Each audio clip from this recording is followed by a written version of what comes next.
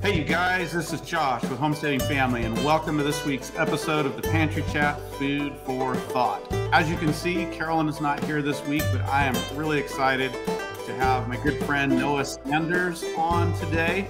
Noah is a farmer, a homesteader, an author, a teacher, and much, much more. But he focuses on helping people love Jesus and connect agriculture with their faith and farming so that they can find purpose in glorifying God and serving others while excelling in land stewardship. And we have a kindred spirit in that. And Noah has just dedicated his life to this. And as an avid farmer, he's ran a successful, I think, farm to market business for 13 years. He can tell us a little bit more about that here in a second. And he wrote a book called Redeeming the Dirt, and that actually had a huge impact on me and my homesteading journey. And he's also got a ministry. I think your ministry, or at least your online ministry, is called Redeeming the Dirt. And also he's worked with Farming God's Way and now has a program called Well-Watered Gardens. And so Noah, welcome. It's really exciting to have you here and to get to talk all things composting today. I know we both love soil and have a common saying in that dirt is dead. Yes. So, welcome. How are you? Thanks. Yep. Doing great. And excited to be able to talk about the dirt. You know, the title of my book was Born Again Dirt. It's a bit confusing because I use Redeeming the Dirt as the main name for our ministry, but just kind of that idea of that, for me, connecting the faith and farming where God made man, it says in Genesis, out of the dust of the ground. And so we're like, when we have that like new life because of Jesus, we are like born again dirt, but also like that should also transform the way that we view the earth because it's God's and view our role there. And so kind of the idea of that is that like our dirt or our agriculture or the things we do with the land should also be born again. Like we should approach it with a whole different perspective of awe and wonder and respect and like responsibility that, is hard to have when we still are dealing with a lot of the pride and selfishness and unfaithfulness that just comes as a result of sin before, we kind of have some of that heart change that Jesus can give us. So that's why I'm excited, because I feel like, agriculture gives us a real boots on approach to do the things God tells us that he wants us to be about. But also our faith and Jesus really, I found, provides so many amazing practical solutions as we approach it with, kind of that perspective of stewardship and awe and wonder for the design and creation. Well, and I love that perspective that you bring to it, and just the acknowledgement that as people having faith in Jesus Christ, that we are here to steward creation and what God's given us. We do have a role and responsibility, and while we have dominion over it, that dominion speaks to and requires that we steward it well, right? Mm-hmm. And that is so important. And when it comes to dirt is dead. Dirt is not redeemed, but soil is alive, right? And it's there's so much there that cries out of God's creation and his just love for us, and honestly his redemption exemplified in nature. Mm-hmm. And it's fun to get to talk about that with you today, and it's something that as simple as compost yet runs so deep. And so tell us a little bit before we get into some of the composting about what you're doing right now and your kind of your transition, because I think you started, besides homesteading, you were farming for a living, and you've kind of had a few transitions into what you're focusing on now. Can you share that journey with us a little bit? Yeah, so I was really blessed to have a dad that was really involved in my life growing up, both from my home education side of things that my mom obviously was really involved in, but also just in discipleship and then facilitating as I was interested in different things entrepreneurially and interested in farming, that he really helped me to kind of get off the ground running at get an early start. So I started a small scale farm enterprise right out of high school. My last assignment for high school was a business plan. And then my dad and I went together and started a farm business. So I did a lot of meats and eggs and stuff like Joel Salatin style first.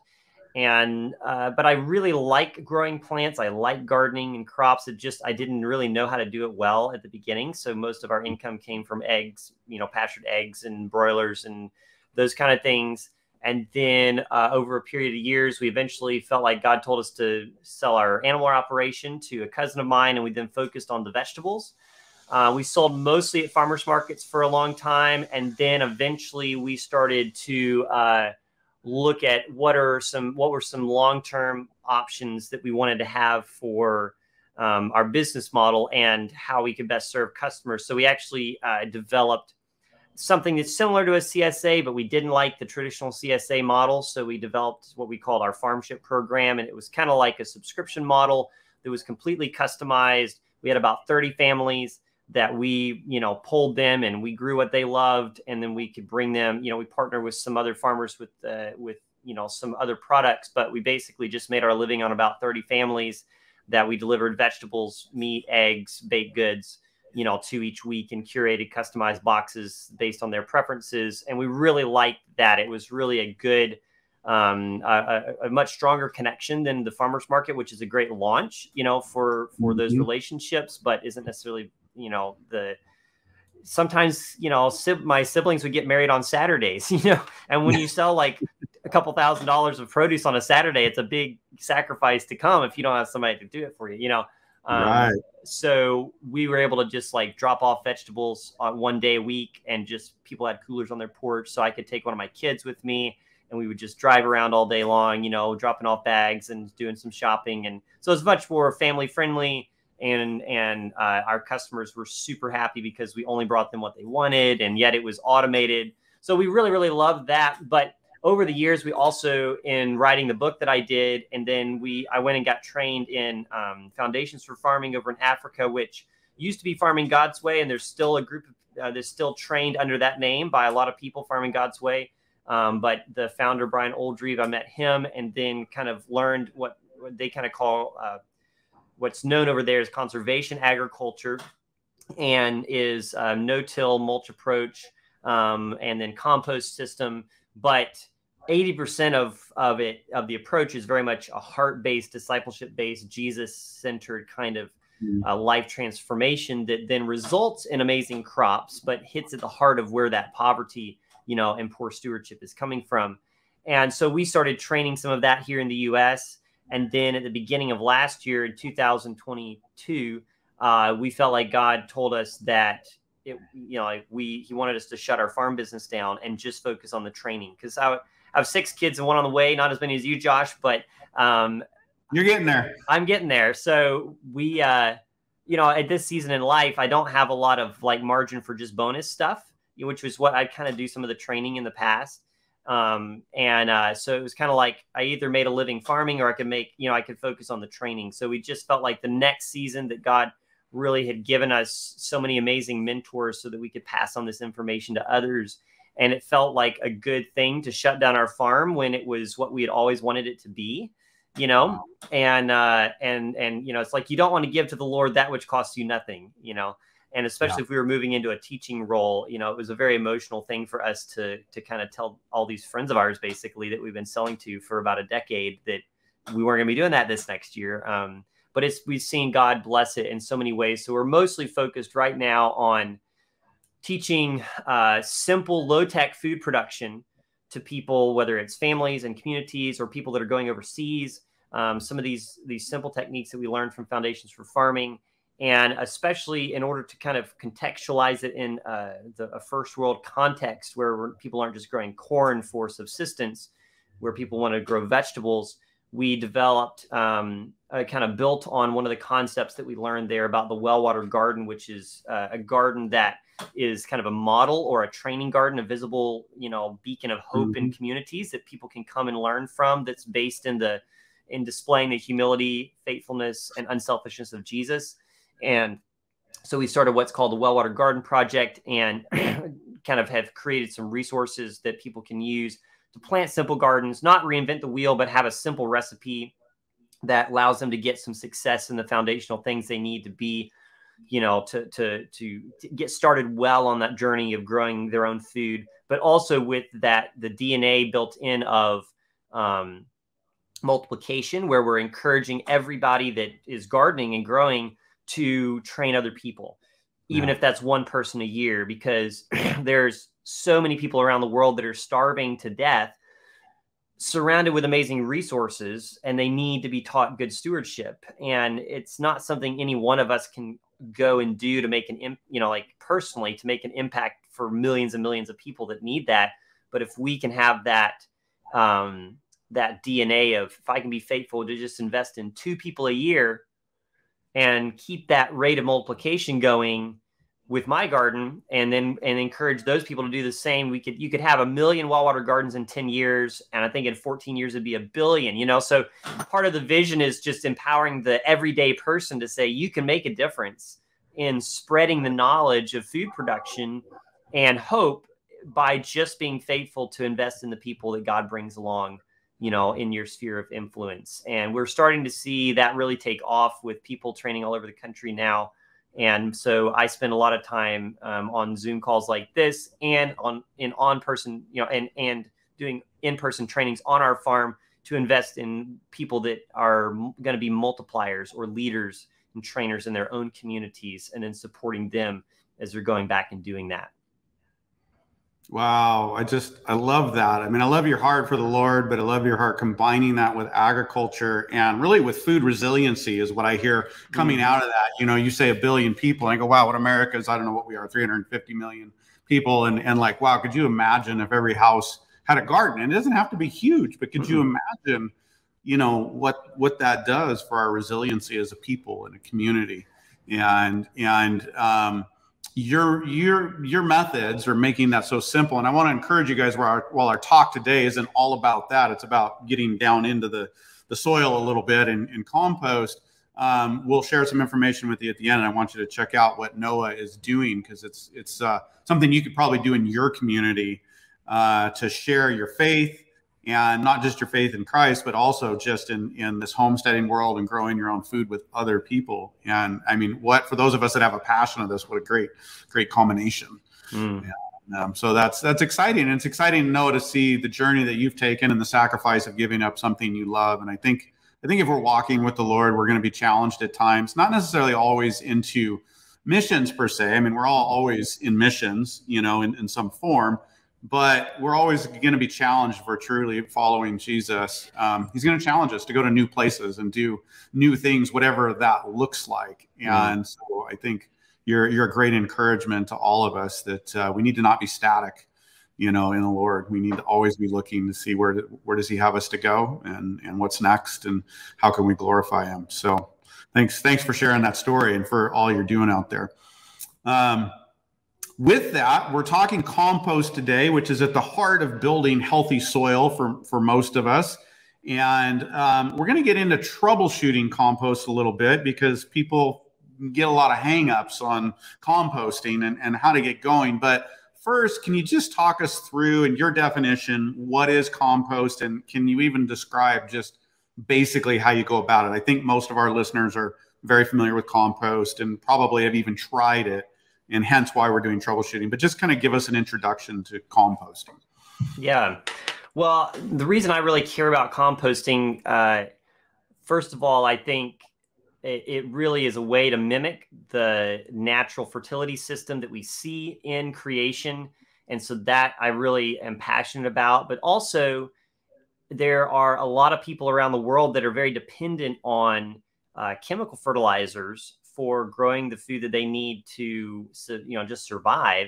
And in this day and age, fertilizer prices are going up, or it's hard to get. So a big motivation for us is, having a tool you can equip somebody that has very little resources to still be able to grow their own food successfully with just what they have readily available around them. And this is not a new concept. I live not far from Tuskegee, where Tuskegee Institute, that was founded by Booker T. Washington, and then where George Washington Carver worked as well. And they were working with the poor farmers after the Civil War.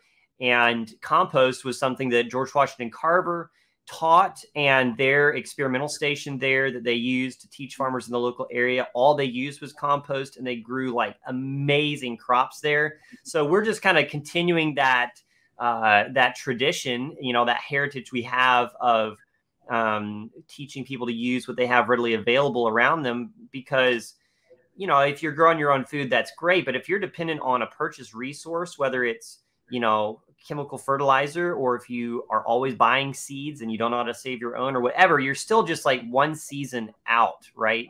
You're just like have a buffer of one season of food resiliency. Because after that, maybe you're not buying your food. That's great. But if you're still buying all your inputs, not locally, then there's still a degree of dependency there. And there's still a degree of, in many cases, parts of the world, corrupt governments use that as a way to control people by votes, that kind of thing. So we really have a passion for equipping people with tools that can set them free. In addition to, like, at the same time, you're healing the land, and you're doing something amazing.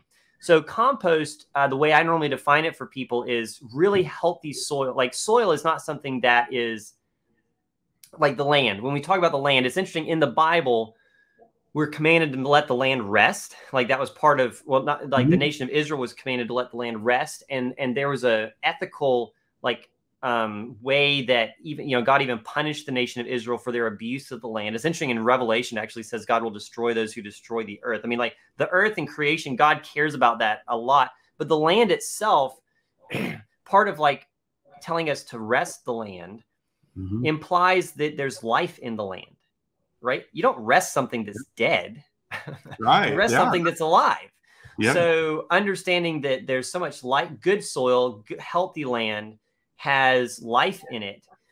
And I think most of us are familiar with the concept, that, like, the revelation that 1 teaspoon of healthy soil has more microbes in it than there are people on the face of the earth, which is just mind-boggling. I mean, we know more about outer space than we do how the soil works. And it's just incredible. And I show people all the time, I'm like, we're beating our heads up against the wall sometimes, trying to, or maybe beating our heads up against a tree. I don't know if we're in the garden, trying to grow food and get plants that survive. But you look normally around us in our local environments that we're in, most of us, and there's so much lush growth that we can't even keep the stuff cut back and mowed back, enough we're trying to just keep it from taking back over our homesteads. And we're not fertilizing that. We're not plowing it. We're not spraying it with herbicides, pesticides, anything. So especially related to the fertility, it's like, how are those plants getting fed? Without, even in the organic realm, what if you're not putting feather meal on there, or pelleted chicken manure fertilizer? How are you getting your nitrogen? How are you getting all that stuff? And it really has to do with this amazing fertilizer factory that's in the soil, where you have this interaction of the minerals that are down at the bottom that have all sorts of cool, nutrients for our plants, and then all the organic matter that's being applied on the top. And then this interaction where they meet of all these microorganisms, breaking them down, eating each other, all this food system, and then interacting with the root systems themselves of the trees that are secreting sugars into the soil from the photosynthesis, and all that's working together and slowly releasing all that nutrients that is in the organic matter and the minerals in a way that allows our plants to access it in a way that is sustainable and can keep going year after year. Compost, most poor soil, or if we're taking away from the land, especially if we're harvesting stuff, we can eventually end up with just, our dead soil, dead dirt, like we talked about, is, if we look at it, it's normally just the minerals. And we're just left with sand or clay or whatever it is that's in our local area. So if we want to heal that land, or we want to give back to that land, the two things we're missing is the organic matter and the microorganisms, the fungus, the bacteria, all those things that are in there. So that's what compost is. Compost is organic matter that's teeming with life that we're putting back onto our soil to kind of rebuild that balance of those three items in a way that can start rebuilding that natural fertilizer system. And it's much more like functions like in health. We talk about probiotics, fermented foods, all that kind of cool stuff that helps our gut. That's kind of what compost is for the soil. And the other day I was working with a garden class, and they had brought in, I wasn't able to bring some compost, but they had brought in some compost soil mix kind of stuff. And it was really good organic matter, and it might have had some microbes in it, but I just remember looking at it compared to what I normally look at with the compost I make, when I make compost and when I'm evaluating, I look at it up close. You can see there's just stuff running all over it. I mean, you're not even looking under a microscope, but there's all sorts of life. There's roly-polies and worms and little spring-tailed things hopping around and ants. And it's just like teeming with life. This other stuff that was commercially made, I grabbed a handful of it and I looked and I'm like, it's just like silence. There was just nothing, nothing happening. It was beautiful. It was black. It was decomposed, but there was nothing happening there. And thankfully, we're going to put it on, we were putting it on the dirt. We were putting mulch on it. It was going to, stuff was going to come back in it, but it was not going to be near as effective as what I think of in terms of living compost, because of the fact that those microorganisms are the key ingredient in healthy compost. And compost differs from a fertilizer in that fertilizers, you're bringing in those nutrients directly in either a liquid fertilizer form, whether it's manure tea and, manures especially, or other kind of teas that you make. You're actually adding the phosphorus, you're adding the nitrogen, you're adding the potassium. And we've got to kind of regulate it and be careful that we don't, overdo it too much, or make sure we put the right amount, because we're feeding the plants directly. Compost, if you take a nutrient analysis of that, most of it's locked up still in the organic matter. And it's the microbes that are there that are going to mine that and make it available for your plants. It's kind of like if you look at a farm, you may have cows out there and grass, but the potential for how much milk you can produce, there's may not be any milk there yet, right? But you get the right ingredients, you get cows and grass, and you got a barn and somebody to manage it. All of a sudden, you're going to have the potential for milk in a way that just trucking in truckloads of milk, is like buying fertilizer. So that's where that fertilizer factory is what really living compost is.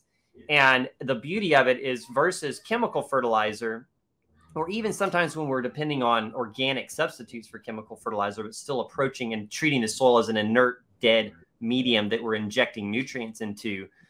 When you use compost, every year that soil gets better and better. So you get better results every year with the same amount of compost applied, or you can apply less and less and you still get the same yields. Whereas the opposite's true with a lot of the others, is every year your soil gets more dead and you get more dependent on that injection of chemical fertilizer. It's like a drug, and you have to dial it up a little bit to get the same impact. And that's the beauty of natural systems and God's design, is it's so forgiving. It's abundant. It's, it's safe. It's hard, like compost. You can't over apply it because it regulates itself. And there's just so many benefits to using it in our gardens, not only for just the health of our plants, but for unlocking the nutrients that we need to benefit from the plants that we're actually eating. So enough of an introduction there. Sorry. Oh, no, that's great. I'm gonna synthesize it a little bit. And so dirt is dead, soil is alive. Compost is what takes dead dirt and turns it into a live soil. And you want a live soil because that's what ultimately feeds your plants, which ultimately is feeding you and your animals and everything else. And awesome summary. Yeah. You laid that out so well and beautifully. And so let's talk about a minute for how do you make compost? And again, we're getting to the troubleshooting at the heart of it, but what's just the basic concept? And I realized the day I was talking to somebody that I've actually talked to a lot, and I figured they knew, but they weren't even sure about browns and greens and nitrogen and carbon. So if you can just run us through simply the basics of building a compost pile, maybe not the details, but what it takes. Yeah. Well, we don't see compost piles in nature, right? You go out and there's not like all these amazing compost piles. So it's a bit of a choreographed, speed up of what we naturally see happening all the time in the forest floor, in the pasture floors. So what we're trying to do is we're trying to kind of get that living skin that's there in every healthy soil that's between the organic matter and the minerals, and have it so we can apply that in bulk onto our gardens to really supercharge our soil. And if I can interrupt for just a second, that's what we need to do, right? Because you're right. Nature doesn't quite build it this way. We're mimicking nature because we're asking for more production in a specific way from nature. So we've got to find a way to accelerate the process. Right. And I think we have that agency to be able to mimic what God's done, but reorganize it for, something that it would output that it wouldn't normally. And we also have a responsibility, like you said, to be generous back to the land because we're taking from it in a way that just the static kind of like natural forest, you know, is not having those demands put on it. So really what we're wanting to do, compost is when we apply it to our garden, it's organic matter that is in the process of decomposition that's full of those microbes. So you don't want it undecomposed because it's not going to be promoting like enough of the life, and it's not going to, you know, benefit the soil as much because it's going to be fresh and all that kind of stuff. And we don't want it fully decomposed because then it's like the microbes are done, you know, and it's just, you know, we want them kind of happy in the midst of this partially decomposed to mostly decomposed material. And so there's lots of different ways to do it, but what you're going to do is you're going to start with raw organic material, and then you're going to create conditions where those microbes that you want to culture in that material are really happy. Mm-hmm. And the microbes that we want that are really happy are aerobic microbes that breathe oxygen, and not the smelly, stinky anaerobic ones that normally are way down deeper in the soil. So we want to create just those ideal conditions that can be lots of different methods, styles, you know, they can be happier or less happy, but still get, you know, still decompose the stuff to a degree we can put it on the garden in the end. But that's typically what we're doing. And you can, you know, so the materials we're picking, the conditions we're giving them, all those kind of things factor into how happy the microbes are going to be. And the happier the microbes are throughout the process, the more life is going to be in that compost when we put it on the garden. And that's what's the beauty of compost. It's so forgiving because, you know, you can, quote, mess up something you intended to do in terms of when you flipped your pile, or maybe it got a little too wet or something like that. And most of the time, it's still going to be a great product to put on your garden. It just, you know that next time there's probably some potential for the quality that you could have had that you maybe didn't just because you missed that, you know. But for me, it's like if my brother gets married on one weekend, I've got to go to the wedding and I don't turn the pile when I wanted to, no big deal. You know, I may have killed off a bit of my microbes because I let it overheat, but it's still going to make great stuff for the dirt. I love the freedom that you give us in working, you know, with those elements to bring compost together, because, you know, it's okay if you don't get it just perfect, it's still going to work. And, you know, in a lot of learning for compost, and some of the things I learned where you're trying to get towards humus, but it takes the process so technical and so far that you do start to move past that biologically active state, I think, in some of the ways that I learned. And it was really eye-opening to be there with you. And for you guys that don't know, Noah's we're producing a class for the School of Traditional Skills where Noah's taking you through all of this. And I learned a ton being there. And that was one of the things that really freed me up, was like feeling a little okay, like, okay, it's not finished. That's not only okay, it actually might be a really good thing, because maybe I'm taking it too far and getting it so far broken down that I'm losing some of the benefit by the time it gets to getting it into the garden or wherever it's going. So I really appreciate your approach there. And so, okay, so you're creating compost. What are the basic elements again? Just, you know, talk about greens and browns. People don't know what that means. And so to just shape the discussion of some of this troubleshooting, they need a little bit more context. Yeah, because if you understand, us as farmers, when we go out on the farm, whatever we're farming, whether it's, you know, vegetables or it's animals, you know, our job is like to make them all happy, right? Like when you go do the chores, you go out in the barn, all the animals are like, moo, meh, you know, and you feed them, you give them water, and then there's this contented happiness, and you go inside. So the same thing when we approach our compost pile, we have to know, like, what are we trying to make happy here? And our big categories of microbes that we're trying to make happy are our bacteria and our fungus. So the bacteria is what gets our pile hot, and it's what does a lot of the initial decomposition. And they're the aerobic microbes, so they want the oxygen. And then the second is the fungus. And the fungus kind of come in later when the pile is cooled, and they kind of start breaking down the heavier, chunky stuff and going through the pile. So we want to because we want both bacteria and fungus in our compost when it's finished, because our soil needs both those things. We're going to put we're going to feed the pile what those like. So bacteria love sugars. So when we say a green material is a plant material that was cut when it was green, which means it had plenty of sugar content in its leaves. And just like when we cut hay, we're keeping that energy in there, that sugar, so we can feed it to our animals later. It stays, right? The sugars stay in it. It may turn brown. So that's what's confusing about it. It may look not like green anymore, but it's green because it was cut green. So it has the sugars in it. And when we feed that to our when we put that in our pile, it is the food source for the bacteria. It's what makes them really happy, and they love decomposing that. The fungus, on the other hand, they like more of a woody material. They like to decompose things where the sugars have already left, kind of like woody stuff. Or if you ever see, in the woods, there's often the, your sticks or your brown leaves. That's what's got fungus growing up into it. So that's where our brown material is stuff we're going to collect that was already brown when we cut it. That means the sugar's already left, like a corn stalk at the end of the season versus earlier, or straw after you've harvested the grain from it, or leaves that turned brown and then fell off the tree. And those are going to be what make our fungus happy. So that's why we want to put that in there. So you can make compost with just a green, or maybe just a brown, but in order to get that good balance, both of those are necessary. And then the other ingredient that we put in as well is the nitrogen source. So we separate that out, because nitrogen, we say, is like nutrition for decomposition. It is what the bacteria, it's like the fuel the bacteria need to break down that sugar, to break down those greens.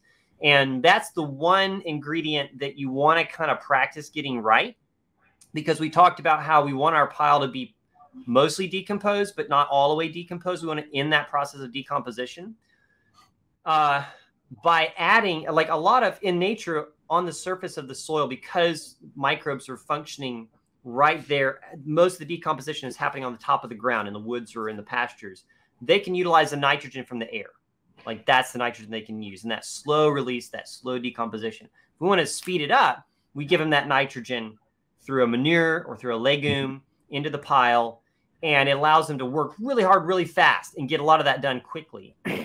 But if we give them too much, then the pile will never cool down. Like, will take a very long time to cool down, because they will have so much fuel that you'll keep turning it and managing it, and it's going to stay hot, and then it'll kind of like decompose into almost nothing before it cools off a bit. And then you have like really nice, like some humus, but there's not like this fertilizer factory in process that you have a lot of to put around your garden.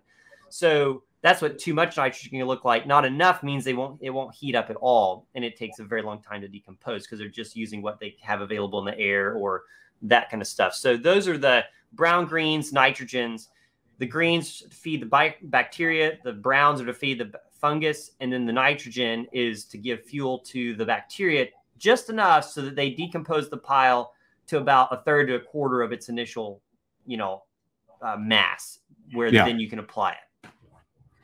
Love it. Good. And I love your approach. You're one of the first people I've heard break out nitrogens from greens and give a little deeper explanation there. And I think that's very, very helpful. Yeah. And so essentially you guys, you're combining these materials in a ratio. You can find those ratios a lot of places. Noah's probably got resources. Noah's going to have a class for you at School of Traditional Skills. So lots of places for you to get that to build your pile. We're going to kind of zip ahead here. Assume that you've tried this a few times, or at least you're going to learn something here that you're going to know what you see if you are going out for the first time to try it. And so, Noah, we get our compost pile built, right? Accumulating, assimilating all these materials. And that's really the easy part for most people. They can go out and they see one of my videos or one of yours or read something in a book and they put it together, but then it doesn't work the way they think it's going to. What are a couple of the common problems that people see? And let's start digesting that a little bit, because that's where people really get stuck. And it's hard to figure out, the pile either gets too hot or it gets too cold or it gets stinky. You can probably speak to the most common problems a little better than I can. But what do you see people struggling with? Yeah, I think, if they're trying to make a thermal compost pile where it gets hot so it can neutralize weed seeds and other stuff, then, it not getting hot is a common first, challenge that a lot of people face. And So a lot of times that just has to do with, it really almost always goes back to either not enough moisture in your pile or not enough nitrogen in your pile. And that's a simple fix because you can just turn your pile, add some more water, add a bit more nitrogen, whether that's a legume or it's a animal manure, just a little bit, because it's easier to add it than it is to take it away if you put too much in, and then see if it gets hot. And again, it's helpful rather than just this mysterious, black box of like, why is it not working? We understand that like there's these microbes in there, these living things that we've got to, if we can give them the ideal conditions, if they're happy, it's going to work great. If they're not happy, that's probably why something's going wrong. So we can always go back to, do they have like, do they have food source? Do they have enough moisture? Do they have oxygen in the pile? And if a lot of times we can notice things that might be off, that I think it's neat because God's given us like a real natural ability to notice things that don't look healthy. We'd be like, that just doesn't look right, and so that kind of comes back to, as a farmer, as a gardener, like understanding those, kind of the things that most living things need to be happy, which is their food source, the right environment, or shelter, or not too wet, not too dry, and then a food, like the nitrogen or whatever things that they tend to like.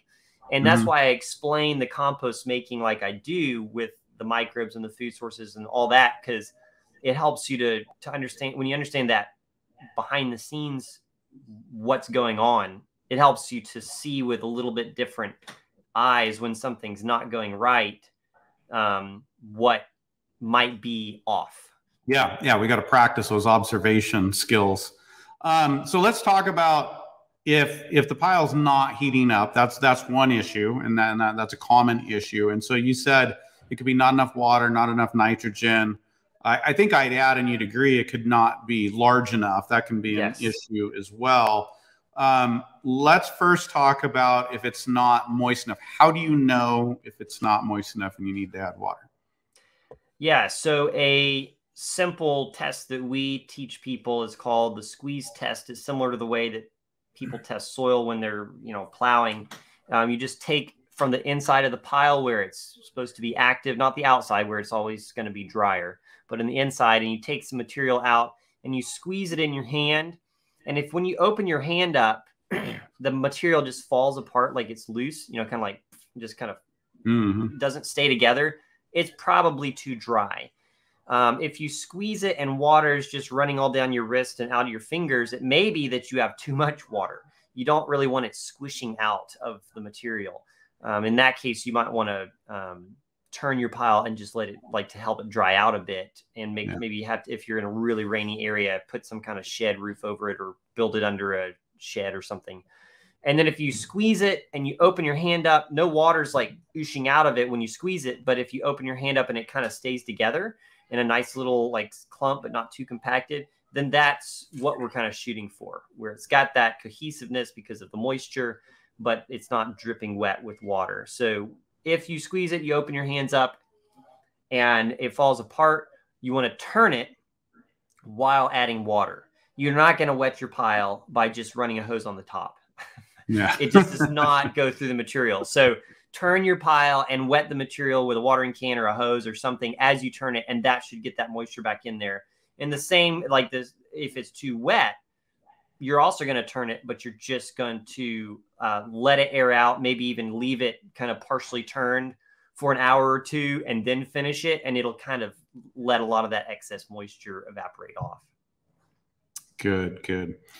One that's a little more tricky, and I think you hinted at this, and that is, what if you've not fed those microbes and that bacteria well enough with nitrogen? How do you know? How do you tell? So I assume, to me, that's why I went to the water first, because that's the fastest thing you can do. You can test for water. But say you look like you got your water content right, you're feeling good about that, and it's not heating up. To me, that starts to lean towards lack of nitrogen. But how do you know? How do you test that and know? Yeah, well, it's kind of like troubleshooting anything. Like when you're doing a small engine, it's like, well, is it electrical? Nope. Okay, all the electrical's good. Maybe it's the air. You check the air filter, and so some of this is process of elimination. It's not like you just like, oh, it's that every single time, because sometimes I'll be using a new nitrogen source, and I don't really know how potent it is. Like how many wheelbarrow loads do I need? I'm just gonna have to try something, and so sometimes that's where keeping good records, remembering what you're doing, what you did last time. That's why you've got to be bad at something before you can be good at it sometimes. A lot of people yeah, I mean, you do something and people are like, man, you're amazing how you did that. But it's like, yeah, it's my 20th time. And the first 5 times I did it, it failed miserably, so we've got to be willing to go through, not that we've failed miserably, but like you do get better at it as you do it. So that's okay. Sometimes you want to learn through experience, but as in my experience, if I've eliminated the water as a probable problem by testing it, looks like it's got the right amount of moisture, then I will look at, are there any other reasons that it might not be getting hot? One of which, for what you said, is it may not be big enough. And I just want to touch on that because if you're especially trying to get a thermal pile going, the outside of a pile, because it's exposed to the elements, unless you are covering it with something, some people will minimize this by covering it with a wool blanket, something that allows that moisture and like ideal conditions to go all the way to the surface of the pile. But in most cases, we're just leaving the outside open. And that means you're going to have about 8 inches on the outside of your pile from, into your pile. It's probably going to be too dry and too exposed to the sun or elements to actually be in those ideal conditions for decomposition. So that means if you've got 8 inches on both sides and you only have like a 2-foot tall, like pile in diameter, you've already got 16 inches of the cross section, 8 inches on both sides that are not in ideal conditions to actually get hot. So the central part here that actually should be is almost nothing of the pile. It's a fraction of the pile. So that's where a lot of the compost piles tend to work better the bigger they are, because a higher percentage of the pile is actually material is actually in those ideal conditions in the center of the pile. But once you've done that and you look back at and everything seems to be good, and you can normally think about your nitrogen and if it just try it. Just if you added 6 wheelbarrow loads and you didn't get anything with the size pile that you did, add another 1 or 2, 1.5. And the same thing like when you did the water, you're going to turn your pile and kind of mix it in, sprinkle it a little bit every couple of layers as you turn it in order to get that back in, see if it starts getting hot at that point in time. And the nice thing is in general, if you're getting just the basic ratios of like what we normally say is 40 to 45% brown and green each. So you end up with 80 to 90% of your piles brown and green. And then you're doing about 10% of your pile material is a nitrogen, like some kind of animal manure or chicken manure with a little bedding mixed in to cut it. Or if you're using a legume, like a bean or pea vine residue or something like that, you want more like 20%. If you stick close, like even remotely close to those ratios, you're really not going to deal with a whole lot of, you're going to have some degree of success. It may be slower in getting hot if you didn't add quite enough, but it's most likely going to get hot. So size is real important. You got to have enough volume, enough mass. So that 3 to 4 foot cube. I think you say 4 foot. Did you say that a minute ago? Yeah, we normally recommend a minimum 4x4x4 pile for the style that we do, which is a little more of a homestead scale kind of production for thermal compost. Obviously, there's a lot of smaller scale backyard kind of systems that you can do it with. But yeah, for that kind of pile. Well, and you guys, if you're going to put the effort in and you're serious about composting to build soil to grow food for your family, you need that. You need more than that. You're going to be doing a few piles a year at least. So no reason to just even think about going smaller than that, even though there's a lot of stuff out there that might point you in that direction. You want to just ditch it and get to this right size. So you got the right volume, you got the right moisture content. If you got those things in place and you're not heating up, I think, no, what you're saying is then I think by that process of elimination, you can probably go to, hey, I probably need a little more nitrogen in there and mix that in the turn, right? Right. You start with conditions. Are the conditions good? the conditions are good, it's probably ingredients. And in that case, it's normally the nitrogen. Segue for a minute. You've mentioned several times thermal composting, thermal pile, and some of our listeners may not know that terminology, and there actually may be a little more confusion because I've actually heard it used a little different than you use it. So tell us what you mean by a thermal pile, which is what we're talking about building here. This is what you're building in your homestead. This is what you teach in the class, and then where you teach in person, this is what I do and teach. So tell us what you mean by thermal. Yeah, so the three big, broad, simplistic categories of composting we talk about are static composting, thermal composting, and vermicomposting. Static composting, is where you're just piling stuff up and letting it rot, and you're not doing a whole lot of management.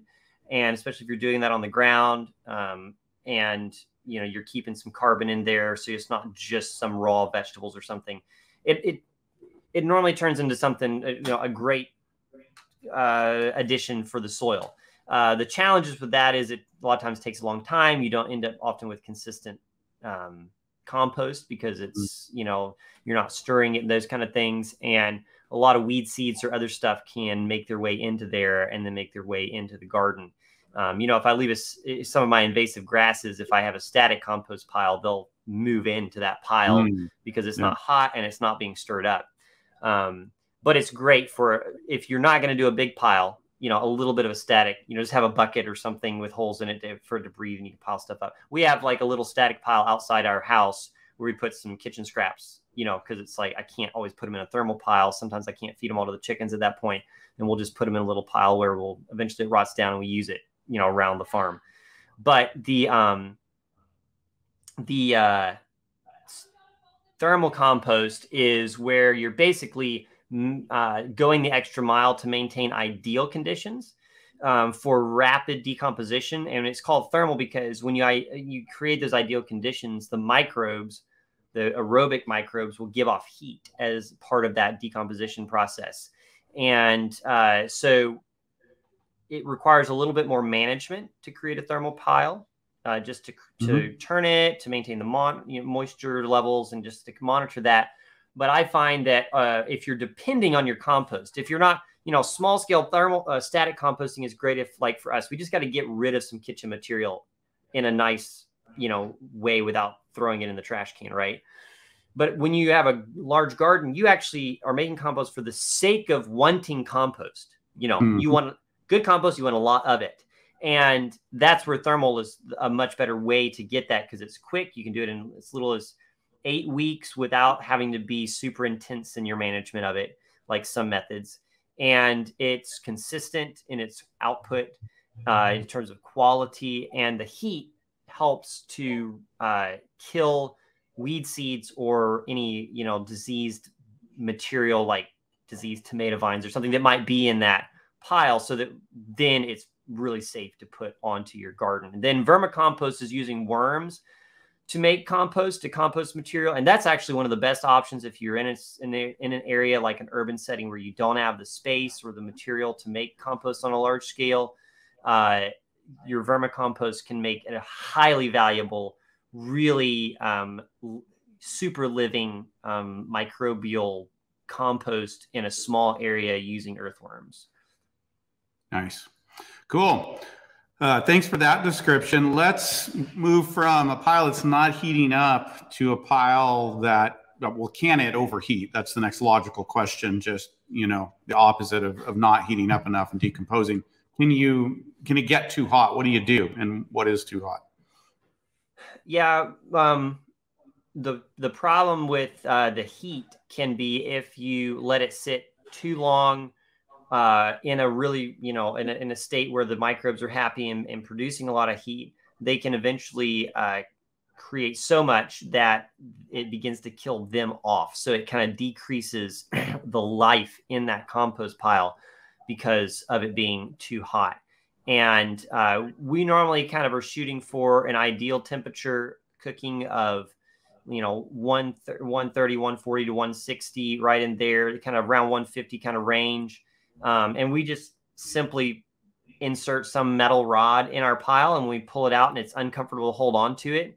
It's not just warm, like, it's kind of warm, but you feel and you're like, woo, that's hot. Then it's probably where we want it to be cooking, but we really don't want to leave it, if possible, more than 3 days after that. So normally once it reaches that temperature, we'll let it cook for 3 days at that temperature. And then that's when we would like to put on the calendar to turn it, so that we minimize that die-off due to too much exposure to the heat. So turning it will help it cool down. If it does seem to be getting too hot, that's normally just a solution. It'll kind of set those bacteria back and bring the temperature back down. And then, if it's really for some reason you've added way too much nitrogen and it's spiking temperatures well above 150 and it's going to 180, whatever, then sometimes you can take your pile and spread it out a little bit, so that you're minimizing those ideal spot in the middle, just until they kind of settle down some, and then you can start piling it a little bit more, higher and bigger. And that's just too much nitrogen, I think you said, just to clarify. If it's getting that hot, like if you're getting 160 and above and holding it there, then too much nitrogen. Yeah. And the other problem is you'll keep turning it. And normally you want to hit that temperature for 3 days, 3 times before the pile starts to cool off. You're not going to be hitting that temperature every week for the whole 8 weeks. It's just going to be for the first 3 turns, ideally, maybe 4. And then after that, you want them to kind of run out of that nitrogen and start tapering off in temperature so that the fungus can come in and do their job. So if I put too much nitrogen, sometimes it's just like it heats up and it keeps heating up and it keeps heating up and it keeps heating up, and doesn't stop. You could choose, if you wanted to, in that case, to add some more material like green and browns, but you're kind of starting the clock over at that point in time, back at the beginning of the 8 weeks, because you're reintroducing fresh material. So you may or may not choose to do that. Okay. Another big one, we're covering a lot here, which is great, but another big one is it gets stinky. It gets just a bad smell to it, and that's one that both people are afraid of and people experience a fair amount. How do you start figuring that out if it's starting to have a smell, or what is some smells that people should go, whoa, there's a problem here? Right. I mean, it depends on what you're composting. Most of the composting we do for our homestead, for the gardens, we're just using, plant material and some animal manures. We're not decomposing dead chickens or, tons of, rotten vegetable scraps and those kind of weird things that could really make it a bit funky. But in general, you want your compost to be smelling very quickly earthy, like the forest floor, not something that you should be willing to stick it all the way up in your face and inhale and that has a good earthy smell to it.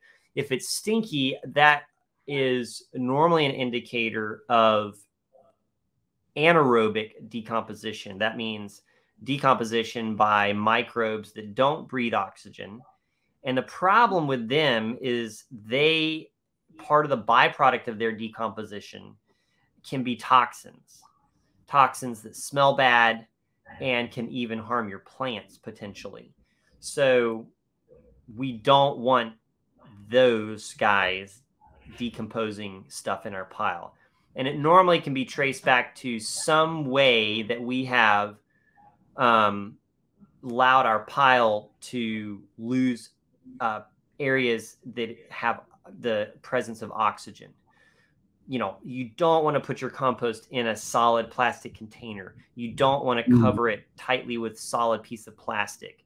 You want that pile to breathe. We really encourage people to put in their piles chunky, woody material while they build it. It may not fully decompose by the end of the pile. You could add it to the next, but putting things like pine cones and sticks and chunky stuff just gives it that structure that keeps it from settling and compacting and then souring, which is what often causes those kinds of conditions. So if it is souring, it is starting to smell a little bit, then that's where you probably need to either turn it or find what is causing, oxygen to not get to the pile and try to fix the conditions so that it will. Now, initially, you may have a bit of smell if you're, again, processing maybe your manure will smell initially, probably will. If you're processing, if you're doing guts or something nasty, the first time, maybe the first turn, it'll still smell a bit. But within a few weeks, it shouldn't be smelling worse. Yeah. Yeah. Well, and that's a whole nother conversation, decomposing animals and things like that, which I actually do a fair amount of because there's a lot of good nutrient in them. Yeah. But Yeah. that's a whole nother process. It freaks some people out, but it's very doable, but Right. definitely kind of another skill set. So probably, especially if you're getting started, you're figuring this out, stick to the basics and stick to your manures and your greens and your browns and just get the process down. That's going to help you out a lot. And then eventually you can move on to some of those other, other things. Let's see here. I know we're getting low on time, but I had a couple more I really wanted to cover for people. And how do you know when it's ready? Yep. Where do you know? And I think you're pretty forgiving in your answer, but there's a point where you want to get it so far at least. So how do you know when it's ready? And the follow up to that is, how long can I leave it sit there if I'm not ready to use it when it's ready? Yeah. Yeah. Well, what you were looking for is we're looking for that active kind of unnaturally choreographed decomposition that we've created in a pile. When it's up to 160 degrees and it's going to town with all the microbes in it, that is not something that happens on the forest floor. So Right. if we take that material and we put it right there on our plants, at that stage, you're probably going to have some really bad things happen because it is not what the soil is used to having. Correct. So I've done that. so we Burn the corn. Yeah, we can always go back to like, do we see this in creation or not? And if we don't, then we probably, that's probably why it's a problem. So we want it to have settled its engine down back to the normal idle of decomposition, like idling, like an engine idling that we see in nature. Correct. So that means it's going to be not getting hot anymore. And if normally we say by the end of 8 weeks, that's normally given enough time for the microbes to do its work where it's pretty safe and in that kind of slow idling, fertilizer factory state that we really want it to be in when we put it onto our garden. Because again, we want it to kind of look like that, like when you go to the forest floor and you open it up, there's this transitionary phase between the fresh leaves that have fallen on the top and the unrecognizable, just like black stuff or like minerals underneath, where it's kind of that partially decomposed. And if you look, that's where most of the feeder roots are. That's where most of the life is of the soil. Yep. That's the gold level of the skin of the earth. And so we kind of want our compost to look like that when we're putting it. Doesn't have to be this coffee ground thing. Doesn't mean it's bad if it's like that, but it doesn't have to be this coffee ground thing. But we probably don't want it looking fresh, and we definitely don't want it still in that active decomposition stage. Can we define that by temperature for those people that like to get a little more technical? And I know sometimes, and I've been in a situation where I've got compost, seems too hot, but I'm ready to get it out, and get it on. I need to amend some soil and get to planting. And you need to take a temperature. Is there a temperature that's safe? Like if it's below 100 or below 80 degrees or something like that? Can we measure it that way? Yeah, I haven't in the past. I just, if it's a different temperature than, the soil and ambient temperature around, if it's, elevated in whatever degree, then that's, I'm in a situation in Alabama where I probably don't have to think about that like you do. So it would be, you could have like a pile that's healthy and that is not going to be the temperature of the ambient, negative 20 or whatever. Right. And you're like, right. I can use it. It's 70 degrees. It's probably safe to use, even though it's not ambient temperature out. But for most of the time for us, once it gets down in that just normal, 50 to 80 degrees, just kind of no different than most of the surrounding normal active ground and environment around it, then we consider that safe to put onto our plants. If it's hotter than if you go take a temperature reading of your beds, you're out there and the natural decomposition, if it's hotter than those normally are, then you might be, you might can get away with it. But again, we're shooting for happy plants with compost on it that's at a state that those plants are used to interacting with. Yeah. Yeah. Good. I kind of just reach my hand into it, and if it's much warmer than my hand, and I'm going to be planting right now, I don't want it to feel, certainly don't want it to feel hot to my hand. Right. Right. If I'm going to be putting seeds in it. Right. Exactly. Yeah. Cool. Well, Noah, I know we've kind of passed the hour a little bit, and we could probably carry on for another hour or two. There's so much fun stuff to dissect here, but I think we can encourage people to take this and run with it. And there's a lot of resources out there for them. Your class coming up, or maybe out by the time this comes up, where Noah takes you all the way through this in detail. But Noah also has a lot of resources himself on a lot of things besides compost. And I really want to encourage you all to get to know Noah. So let us, Noah, where do you want people to come say hi or find out more about what you're doing? Yeah, if people go to redeemingthedirt.com, there's information on there. We have links to Redeeming the Dirt Academy, which is our kind of free online platform where we do have some recordings of us teaching composting, and it's got a community on there. And then we also have links there to the Wellwater Garden Project website, which is wellwatergardenproject.org, but there's a link at redeemingthedirt.com, and people can go there and download our free PDF, which walks people through how to plant that simple garden and teach people in their community. So if they go to redeemingthedirt.com, they should be able to find links to most all those. Very cool. Well, you guys go check that out and jump into sharing the good news of Jesus and gardens. We'll see you all soon. It's been good hanging with you.